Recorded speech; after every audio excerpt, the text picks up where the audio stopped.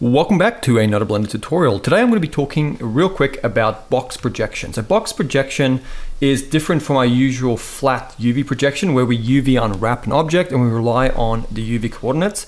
This simply allows us to work procedurally with a seamless texture. So we can use a generated input in a vector and we can change it to box. I'm going to quickly show you how to do this. Obviously, you're not using a rabbit. You can use any object, maybe a sculpt or something that you've worked on, but this can work for anything. So let's quickly jump in and I'll show you how to set up some box projection in Blender to save you time with UV unwrapping so you don't have to mess around with that. So in my example, I'm just using a rabbit model that I have on my computer, and this one is really high topology. As you can see here, I really don't want to be UV unwrapping this. So let's say here's my situation, okay? We want to go over to our materials, right? And I'm just going to give this a new material. Let's just call it rabbit. By the way, you're obviously working with your own asset. Like I said in the beginning, this can work for anything, any kind of object. So you're going to go over to your base color and we're going to click on this little dot here, this orange circle, and we're going to go over and just give this a classic image texture. And then we can just go open. And in my case, I have this texture on my desktop called wood plank. It's a dirty wooden plank texture, but it's seamless. And the main thing here is we want to work with seamless texture. So I'm going to go open image. And I'll just quickly show you guys, if you're looking for a nice seamless texture, Polyhaven is a free website. You don't have to create an account. You can go to the texture sections. And by the way, not only can you download any of these textures here, you can download them individually, but you can also download actually the blend file and you can just import the whole setup. But for now, our purposes, if you want a texture, you can just go there, type in wood or something, get a wood texture and just download the individual diffuse color one to try this out. Okay, so once you have one, just go ahead and add it here like we just did. So the problem is, if you now go Z and you go render, you can see here, we're not seeing our texture. We're seeing the color, but this is not UV unwrapped or anything like that, okay?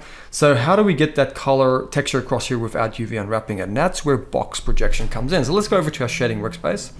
This way we can see what's going on here. So we have our classic principled shader. We have our texture going into the base color. That's the exact same thing we set up here. We're just seeing the nodes over here. So what we need to do, we need to take our vector coordinate, we need to click on it and drag it. And let's let go, and let's just type in texture, and then type in coordinate. We're gonna get our texture coordinate, and we wanna go with the generated option, okay? So usually we'll be working with the UV, but now we're working with generated, okay? And already we can kind of see the wood on here, but it's not perfect. So the way we can do this even better is by now coming over here to this image texture, and we're gonna come here from flat. So the flat one here is usually what we rely on when we do our UV unediting. We can now come here and change it to box. And now this is getting box projected, like so, and that's looking a lot better. And we can now come over here. If you want to control the scale, we can go Shift A search and type in mapping, so M-A-P-P, get a mapping node, place it in the middle here. And then we can just take the scale and drag on it and let go and type in value, hit enter. So now we've got a value node. And now we can just kind of come here and maybe type in 2 or drag it around, make it smaller. This is a very cool way of adding a texture without having to UV unwrap. This is called box mapping. It's not perfect, but more or less it's going to give you, generally it's going to give you a relatively good result here. So now if I, render this, I can see my texture on my bunny. So I hope you guys have enjoyed this introduction to box projection in Blender.